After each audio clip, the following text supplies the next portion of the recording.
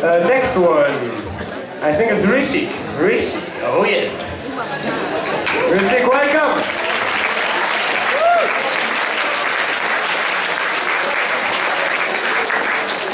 So Hrishik, is your mic working?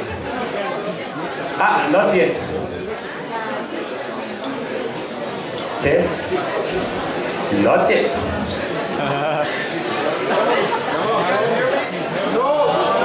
Yes. Louder. Aha. It's working. Test. Yeah. Say, I don't know, something funny. No, I'm joking. You're ready now, alright? You're ready. Okay, I'm sorry for this little inconvenience. Hrishik, tell us about you. Where do you come from and what do you study? I think you come from another place, right? I come from India and I'm studying at TU Munich right now. I'm studying satellite engineering and I'm working in the robotics and mechatronics department at DLR, German Aerospace Center. And today I will be demonstrating one of my hobby projects that I developed myself personally, in which I try to control my synthesizer using a tablet, an Android tablet. That's what I will be showing you today. Okay, so this sounds very promising, especially because I already know what is going on there. It's going to be interesting. Hrishik, so did you come from Munich today for us? Yes, I did. And,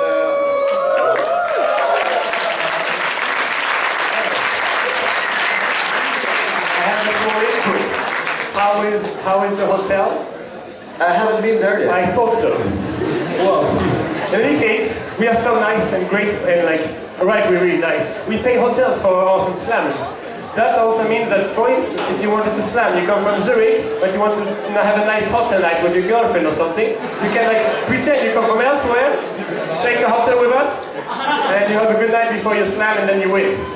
In any case, Hrishik, our boyfriend, same goes the other way around. Hrishik, your presentation is called Touch the Right Knobs. It's about your project which links music. Oh, is it bad? I'm sorry. I hope yours will work. It's about how you link music to... Can't believe I'm the one working on something related to sound. I switched it up, I think it's my fault.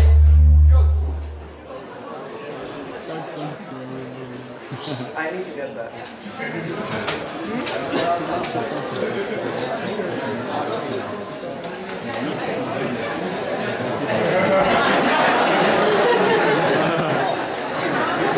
He's really cool, this guy. More.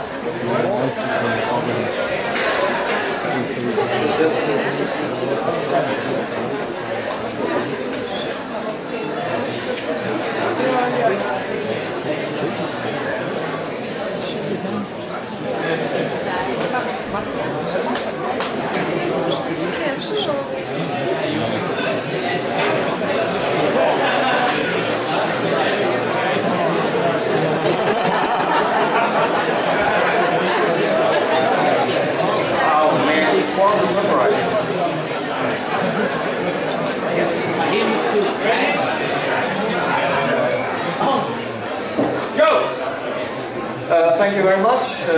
Lots of people over here. Obviously, you guys are out. It's good to be out. Trust me, it is good to be out. I haven't been out in a long time. And when you buy a synthesizer, you have to make up excuses like an explosive diarrhea so that you don't have to go out and you have to spend time trying to solve your failed marriage with the synthesizer. And that is my failed marriage. And it is white. It needs a tan once in a while. And that's why it tries to give me trouble, because I don't need one. And I think I made a mistake. I messed up with the title of my name. I was talking to my friend the other night and she asked me, "Are you delivering a talk on sex therapy?" And yeah, as an engineer I work with pins and female sockets, but let's just not get there, you know. Let's just not get there. So it's a mistake, let's accept that. Now today I will be talking about music technology and mostly about the Android application that I developed to control my synthesizer. So I will be transmitting data from my tablet to the synthesizer, and you can see it will be controlling some parameters on the synthesizer. Now, before we get into music technology, we have to understand who are the kind of people who use this kind of technology. Firstly, you have the musicians who will play the instrument, and then you have the engineers who think they're doing something, but it's not really anything. And I used to work as a sound engineer for quite a long time, and a lot of my friends would come by and ask me, hey man, can we get a recording done for free? And they would have these weird requests like, could you increase the brightness a little bit? The track sounds too sharp. And I would be like, there is no knob on my console that says brightness, but if I had something maybe for your intelligence a little bit, you know? But you have to understand that that is essentially how engineers and musicians talk. Musicians talk about the tonal quality of sound, and engineers talk about amplitude, frequency, and phase, which makes no relevance in real life. So, if any of you is planning to get into music instruments and start a band, the Guns N' Roses, Pink Floyd, Deep Purple, well, I have a quick guide for you. If you are planning to become a guitarist or a drummer or a vocalist, well, things are going to go fine. You've made the first perfect choice in your life. You know, you're going to meet new people, you're going to have a good social life. If you're lucky enough, you might even do a good relationship. But I really really sympathize with the bass players.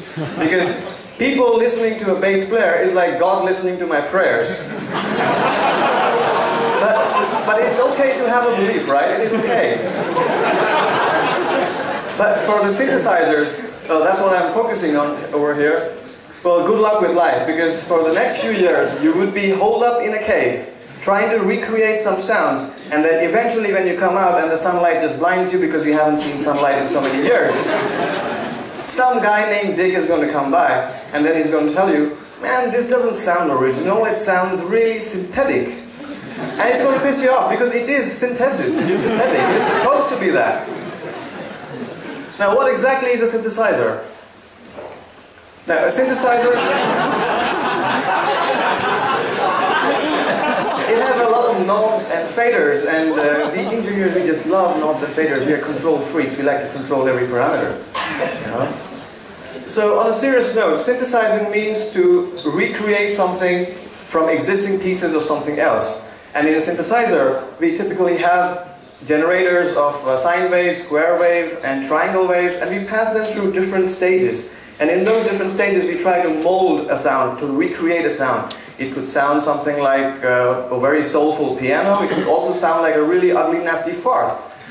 But your problem is that random guy named Dick is still going to come by and tell you, man, this doesn't sound like a fart. If you want a fart, give me bratwurst and beer.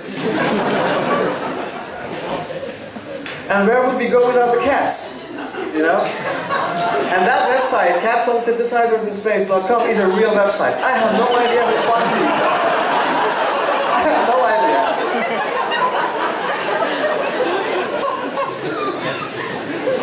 Cats again, you know? I would have thought if there was just one non-photogenic cat, not a single one, not a fucking one. Well, a MIDI controller is basically a hardware or software that is able to generate MIDI signals and transmit them to a MIDI-enabled device. This synthesizer over here is by default MIDI-enabled. Now, some of you might have a question what a MIDI is, but you would not ask because you just don't care, or I am the one doing the talking. Well, MIDI is a standard for musical instruments to talk to each other or other computers. And it's been around since the 1970s, it hasn't changed much. It's like the broken gramophone in my grandfather's attic, which I sometimes like to fashion out with my friends.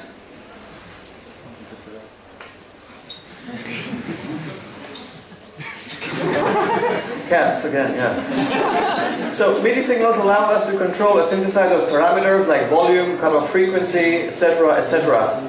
But you just can't control the intelligence of that random guy named Dick. Don't even try that. So my job was to develop this piece of software known as Medieval XY Controller. And before we go further, you have to ask, what motivated me to create this piece of software? If you think I was into music technology and into music engineering, well, that is not the obvious answer. The answer is I could not afford an iPhone. I just could not. And all the software were available on the iPhone. And so I had to develop everything from scratch on the Android tablets. So what does this XY controller do? Well, it has two axes, X and Y, and on the X-axis you have the volume, and on the Y-axis you have another parameter, the cat's attractiveness. But I'm wrong. Cat's attraction quotient is a universal constant.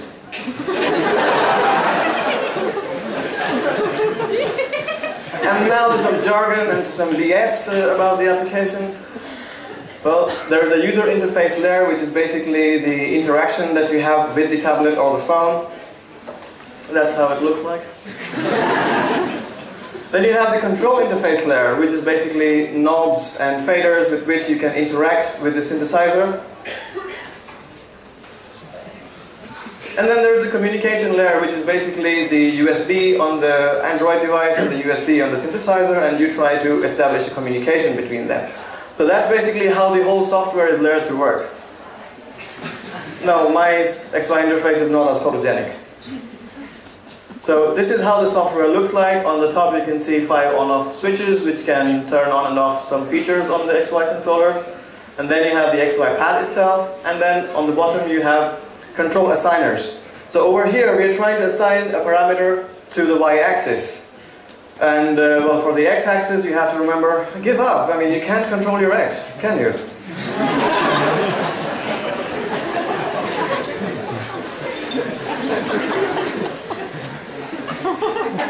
So what is the future of MIDI controllers? Well, basically I was going through the Stanford website, and they have come up with this really articulate sensor which can map individual strands of your hair, and they are trying to map that into some kind of synthesizer input. I just don't understand, because the point is, once you get into synthesizers, you're going to lose all of your hair anyways. It's kind of ironic. That's what they're trying to do. And then finally I would like to say, well, I've made a mistake. Forgive me that I have sinned. Thank you.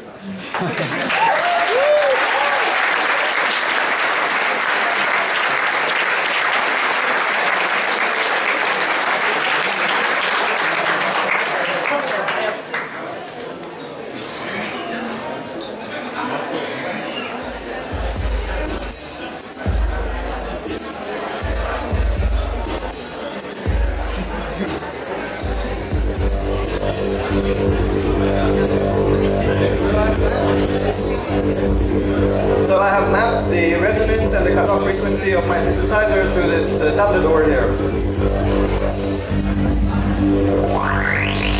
So I'm transmitting real-time data.